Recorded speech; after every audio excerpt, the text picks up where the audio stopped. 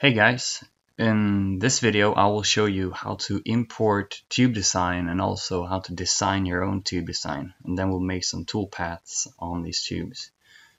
We have in the 3D5X environment, if you click on the IGEMS logo and go down to samples, we have some samples, or we have one sample of a tube design.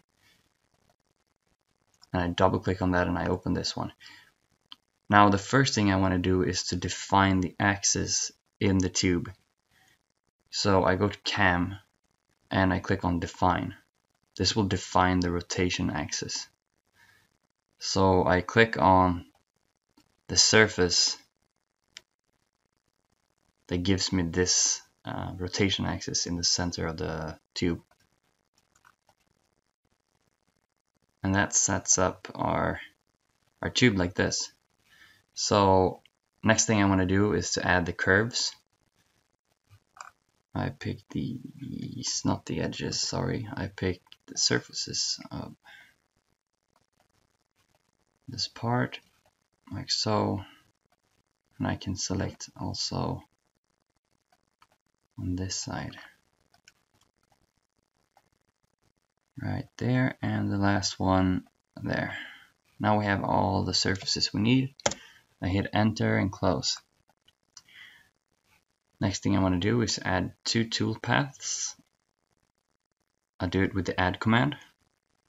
I select the top curve, start point, this way, and bottom curve, lead in, lead outs. Now I want to, you see the red vectors here? That means our cutting head is cutting with a larger angle than it can. So I have to say to this toolpath that I want to use the rotation axis. When I click the rotation axis box here, you will see these red vectors will turn blue. And so I can also use the minimize tilt. And if I do that, it minimizes the tilt of the cutting head. So we would prefer to rotate the tube instead of tilting the jet. Next thing I want to do is to add the other hole right here. It's the same as the one before, and I just close and I just grab these rapids real quick and take them down a little bit like so, and we can simulate this. This simulate command is also really great because it shows if you're over traveling your tilt or if you have a collision. So we can see, you see that the jet isn't tilting that much. I don't know if it's tilting at all actually. It just moves in X, Y, and Z like so.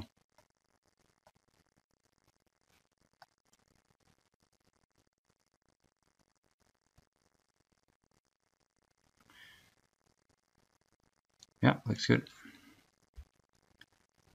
Next thing I'll show you is to create your own tube design.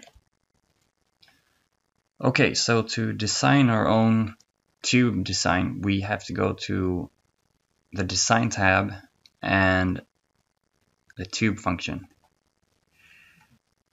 I'll maximize this. So we can make any shape of our tube that we want to. I can go to the tube here, and you see we have a cylindrical shape with a radius of 100. I can, if I want to, I can make a rectangular tube, or I can also select my own geometry. So that I would click on this and select from the 2D environment the geometry that I want. But for now, let's make a cylindrical tube. Okay. And I'll just make a circular hole like this. So we got some features here. The rotation is just to rotate the hole around the axis. the x-axis right now, this axis. I can also use the actual tilt, which will tilt it in this way. Let's make that 30 as well. And I can offset, so this hole goes straight down to this center, this axis. So I can offset the hole from this center axis. Let's do 30 there as well. And it's gonna move, in this case, 30 millimeters to the left of this center axis. Let's just give it a little bit bigger radius. We still got some clearance right there, so it's okay. I can make the hole go through the whole part if I want to, but let's not do that for now. So okay. And to export this to our 3D environment, I can click export. If you want to save it as a step, you can do that. But let's click on the export button here. And we see that it automatically gets the defined axis through here. So let's just add some curves. I pick surfaces, a surface right there.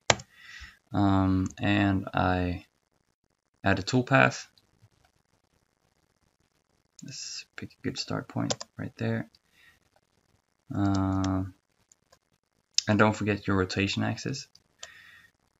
And if you want to use the minimize tilt, you can do that as well.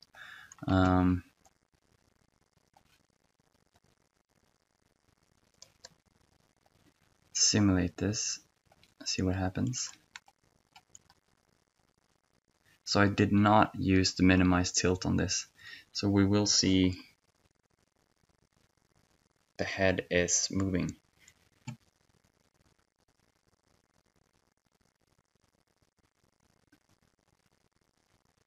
All right, that's the tube design.